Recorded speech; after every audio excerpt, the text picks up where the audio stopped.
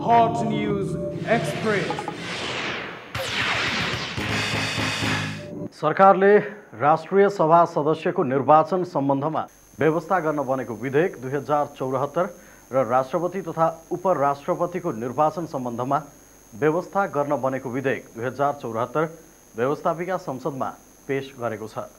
मंगलबारको व्यवस्थापिका संसदको बैठकमा सरकारका तर्फबाट गृहमन्त्री जनार्दन शर्माले राष्ट्रिय सभा सदस्यको निर्वाचन सम्बन्धमा व्यवस्था गर्न बनेको विधेयक 2074 र राष्ट्रपति तथा उपराष्ट्रपतिको निर्वाचन सम्बन्धमा व्यवस्था गर्न बनेको विधेयक 2074 प्रस्तुत गरेका छन्। विधेयक प्रस्तुत गर्नु पूर्व यसमा परेका विरोधका सूचना बहुमतले अस्वीकृत गरेको थियो। दुवै विधेयकमाथि नेपाल मजदुर किसान पार्टीका सांसद प्रेम सुवाल, लिल्ली प्रसाद काफ्ले र अनुराधा थापा मगरले संयुक्त रूपमा विरोधको सूचना दर्ता गराएका थिए।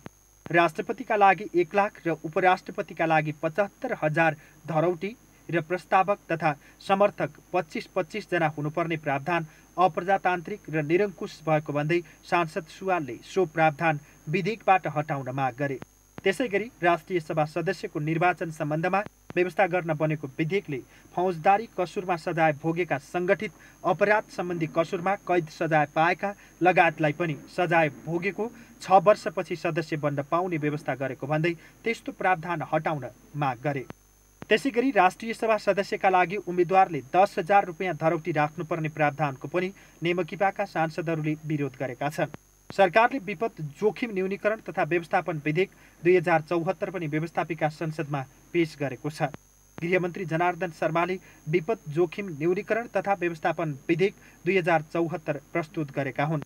विदेशी र स्वदेशी कारण समेत पहिल्यै रोकथाम हुनुपर्छ भन्ने विषय प्रस्तावनामा नै राख्नुपर्ने गैर प्राकृतिक विषयमा नाकाबन्दी, निर्वाचन आचार संहिता उल्लङ्घन, भोज भतेर खुवाउने लगायत विषय राख्नुपर्ने भन्दै उनीहरूले संयुक्त रूपमा विरोधको सूचना दर्ता गराएका हुन्।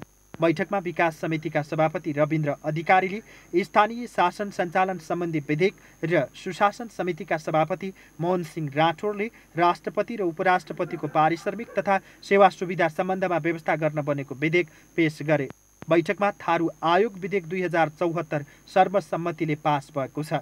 सभामुख अन्सरी घरती मगरले मंगलबारको बैठकको शून्य समय र विशेष समय कार्यसूचीबाट हटाइएको जानकारी गराएकी थिइन्। एबिसी रिपोर्टर वेद गुरुङ, काठमाडौँ।